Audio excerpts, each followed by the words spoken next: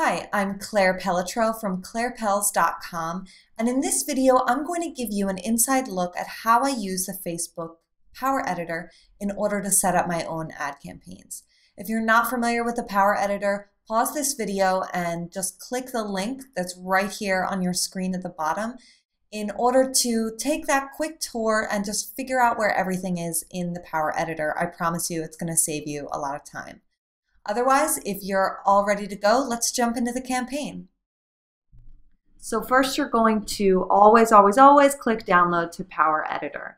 Select the account that you want to work with in case you have more than one Facebook ads account.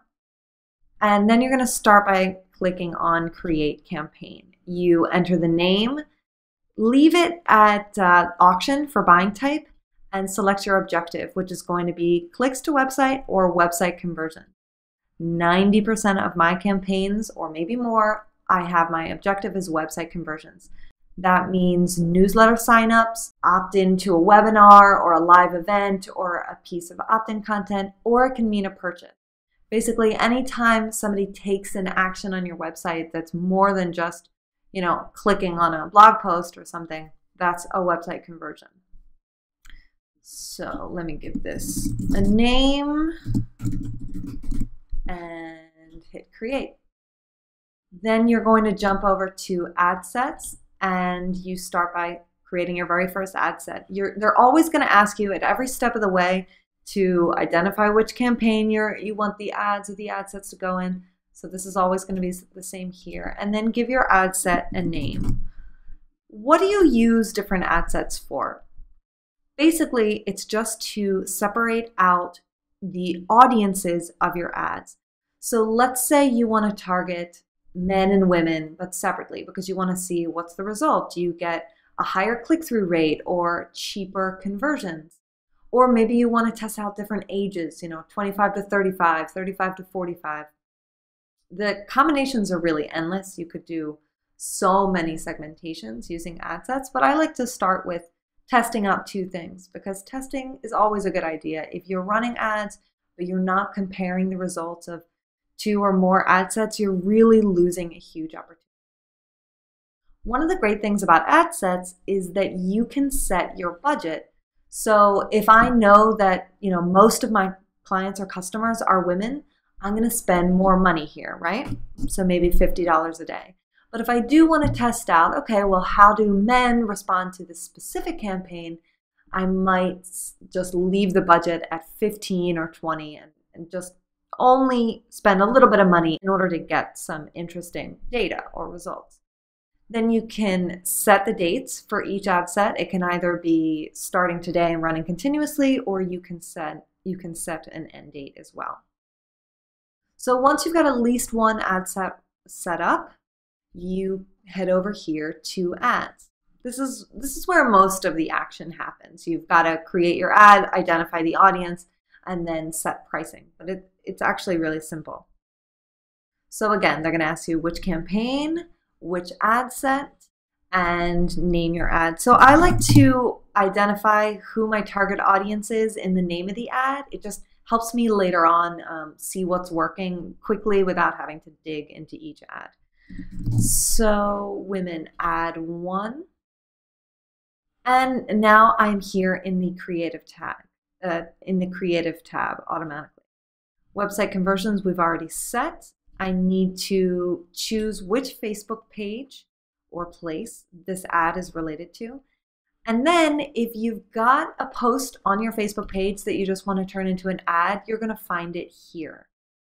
If not, and in most of my cases, I don't turn page posts that are already published into ads, because usually they're just not created to be an ad. You're not thinking about that when you're crafting your Facebook post. So you would hit create new unpublished post. Typically, I create photo ads, although link ads are also a possibility. I talk more about that on the blog, so head on over there if you want to get the difference between this link ad and photo ad. But here I choose my image. I'm just going to use the same one as an example. But for the post text, or what I call the ad copy, I like to have a couple versions already set up in a Google Doc, so I can just head over here, copy, paste. This, as you can see, it's already got my link right in there, and some copy giving people a call to action so they know what are they going to get when they click on this ad. I hit create post.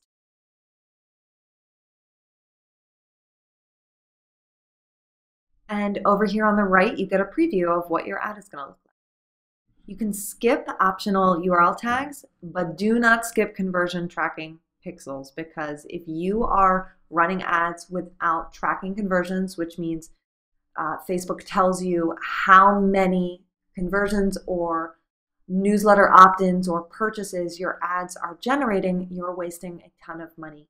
I've got an explanation over on clairepells.com about how to set up your conversion tracking. It takes about 10 minutes and it will actually work for you in several of your campaigns, because lots of times your conversions are the same for your website, regardless of what you're promoting. So once you've got that set up, you're going to come over here, select pixels, and choose which conversion you've just set up. For placement, unless I'm trying to get people to buy, to open up their wallets and purchase something from me, I always do newsfeed, desktop, and mobile. If I am trying to get people to open their wallets, then I'm going to do newsfeed, desktop. You can play around with all of these things, but this is what has just worked for me, so I almost always keep this. And I leave mobile devices as is, choosing all mobile devices. Then you're going to come over here to audience. I'm not going to go into detail here about selecting the best target audience. Again, if you head over to clairepells.com, you can read all about what target audience is right for your business, for your ad, and how to do that strategically so that you're not wasting money. But for now, I'm just going to give you a very quick example. I'm going to do maybe women from 20 to 30. Leave languages blank. I'm going to put Marie Forleo in here because her audience is full of small business owners, and that's my target audience as well. And I'm going to leave broad categories and connections. So here it tells you approximately how many people your ads might reach.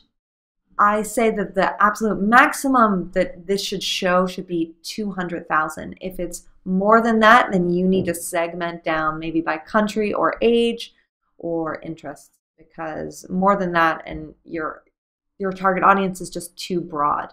And when your audience is broad, that means you're going to waste money on clicks.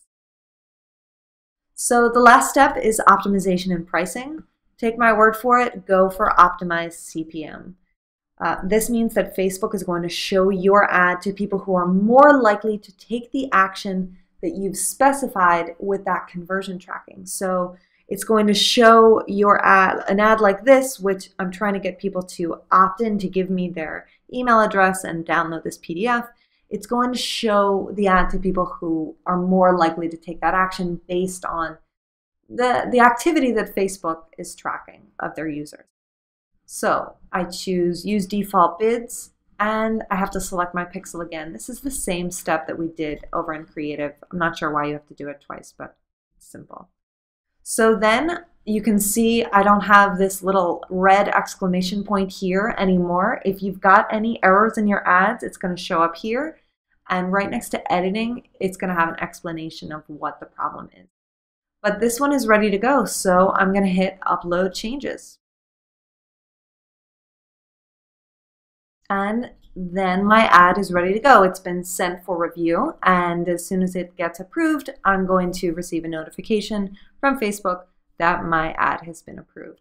If it hasn't been, usually it's because there is too much text on your ad. They've got a 20% rule and they're really strict about it, so keep that in mind when you're creating ad images. So that's pretty much everything you need to know in order to set up your first ad campaigns within the Power Editor. As you can see, the Power Editor is a great tool, but it's also a pain to learn. It's not easy, it takes time. So if you have any questions at all, I want you to leave them here in the comments on YouTube or head over to clairepells.com and jump into the discussion over on the blog. Again, there are no stupid questions when it comes to the Power Editor. It's taken me a long time to get to the point where I'm able to set up ads and manage campaigns relatively quickly. So please let me know what your questions are and I'll do my absolute best to answer them.